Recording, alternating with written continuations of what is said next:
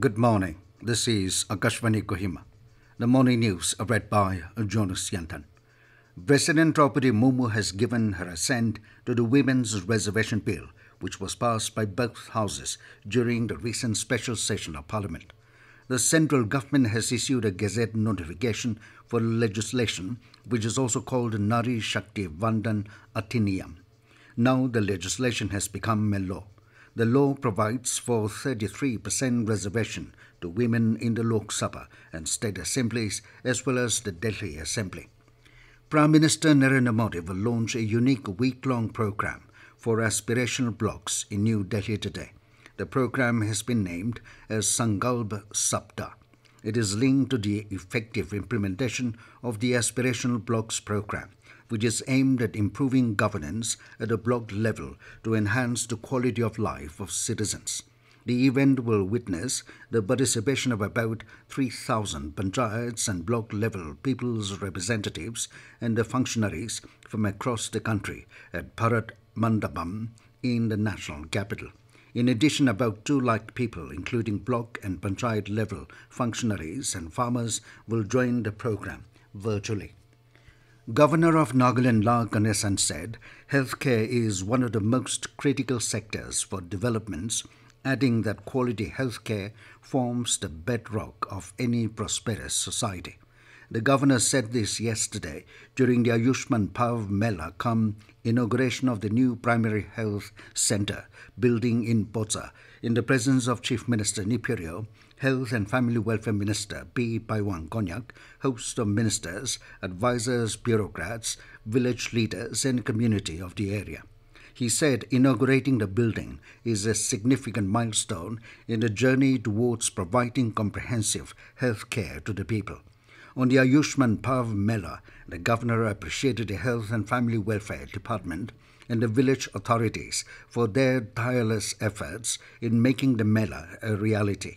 He said the drive for health quality is the cornerstone of the Ayushmann Bhav initiative, a name inspired from an age-old Sanskrit phrase, long live life. Stating that Ayushmann Bhav is a commitment made to the welfare of the society, he said it is a collaboration of the governmental bodies, healthcare providers, or the public, and reminded everyone the importance of working together and fulfill in making the dream of health for all a reality. The governor expressed confidence that the knowledge, skills, passion, and willingness of the health professionals, volunteers and village authorities to serve their fellow men will make the Ayushmann Bhava campaign a success. He added that our goal is not only to cure diseases but to promote an entire culture of wellness. Ganesan called upon all to work together to promote a healthier lifestyle among the people, which is the true essence of the Ayushmann Bhava campaign. Chief Minister Nipirio in his speech said that a facility which is completed in record time will help the people of Botsa and the neighbouring villages get better access to healthcare facilities. He also urged upon the people of the area to come forward and take ownership of the PHC and contribute to its growth. Rio encouraged the officers and staff of the PHC to be sincere in their duties so that the benefits of improved healthcare facilities will be easily accessible to the public. The Chief Minister, while asserting that health is wealth, encouraged the public to go for regular checkups for early treatment and diagnostics. Advocating the benefits of Chief Minister's health insurance scheme, Rio urged everyone to avail the facility, which will not only ease the burden of the general public but the government servants as well.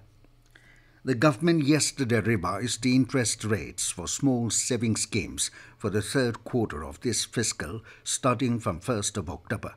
According to the Finance Ministry, the 5-year recurring deposit will now fetch 6.7% interest rate against the existing 6.5% rate. However, there is no change in the interest rates for all other small savings schemes, and they will continue to offer the same rate of interest as they did in July to September period. With that, we come to the end of the morning news. Have a nice day.